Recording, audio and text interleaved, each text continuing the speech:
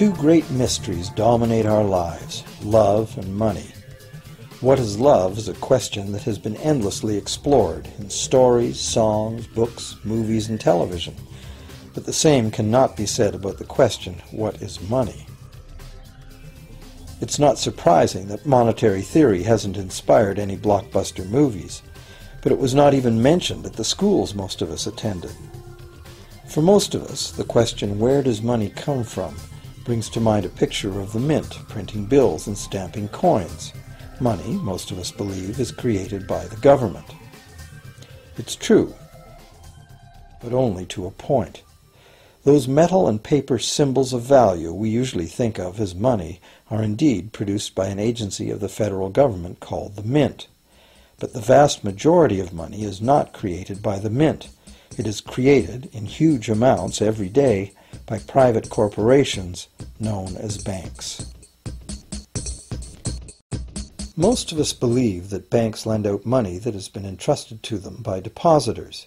Easy to picture, but not the truth.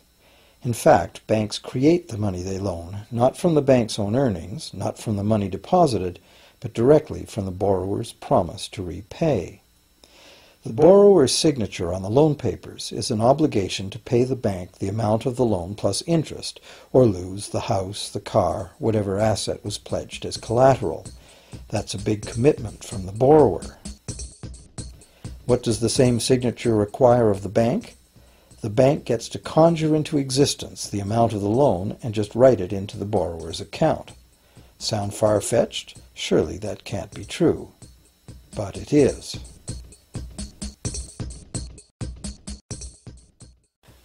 To demonstrate how this miracle of modern banking came about, consider this simple story, the goldsmith's tale. Once upon various times, pretty much anything was used as money. It just had to be portable, and enough people had to have faith that it could later be exchanged for things of real value, like food, clothing, and shelter. Shells, cocoa beans, pretty stones, even feathers have been used as money. Gold and silver were attractive, soft, and easy to work with, so some cultures became expert with these metals. Goldsmiths made trade much easier by casting coins, standardized units of these metals whose weight and purity was certified. Well, to protect his gold, the goldsmith needed a vault, and soon his fellow townsmen were knocking on his door, wanting to rent space to safeguard their own coins and valuables. Before long, the goldsmith was renting every shelf in the vault and earning a small income from his vault rental business. Years went by, and the goldsmith made an astute observation.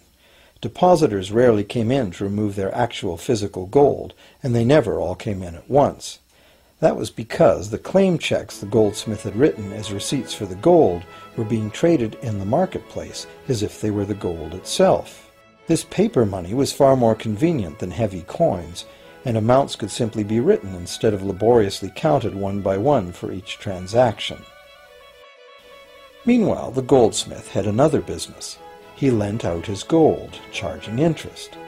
Well, as convenient claim check money came into acceptance, borrowers began asking for their loans in the form of these claim checks instead of the actual metal. As industry expanded, more and more people asked the goldsmith for loans. This gave the goldsmith an even better idea. He knew that very few of his depositors ever removed their actual gold, so the goldsmith figured he could easily get away with lending out claim checks against his depositors' gold, in addition to his own. As long as the loans were repaid, his depositors would be none the wiser and no worse off, and the goldsmith, now more banker than artisan, would make a far greater profit than he could by lending only his own gold. For years, the goldsmith secretly enjoyed a good income from the interest earned on everybody else's deposits. Now a prominent lender, he grew steadily richer than his fellow townsmen, and he flaunted it. Suspicions grew that he was spending his depositors' money. His depositors got together and threatened withdrawal of their gold if the goldsmith didn't come clean about his newfound wealth. Contrary to what one might expect, this did not turn out to be a disaster for the goldsmith. Despite the duplicity inherent in his scheme, his idea did work. The depositors had not lost anything. Their gold was all safe in the goldsmith's vault. Well, rather than taking back their gold, the depositors demanded that the goldsmith, now their banker, cut them in by paying them a share of the interest. And that was the beginning of banking. The banker paid a low interest rate on deposits of other people's money that he then loaned out at a higher interest. The difference covered the bank's cost of operation and its profit. The logic of this system was simple, and it seemed like a reasonable way to satisfy the demand for credit. However, this is not the way banking works today. Our goldsmith banker was not content with the income remaining after sharing the interest earnings with his depositors, and the demand for credit was growing fast as Europeans spread out across the world. But his loans were limited by the amount of gold his depositors had in his vault. That's when he got an even bolder idea. Since no one but himself knew what was actually in his vaults, he could lend out claim checks on gold that wasn't even there.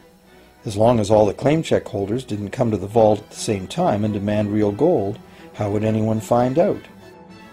This new scheme worked very well, and the banker became enormously wealthy on the interest paid on gold that did not exist. The idea that the banker would just create money out of nothing was too outrageous to believe, so for a long time the thought did not occur to people. But the power to just invent money went to the banker's head, as you can well imagine.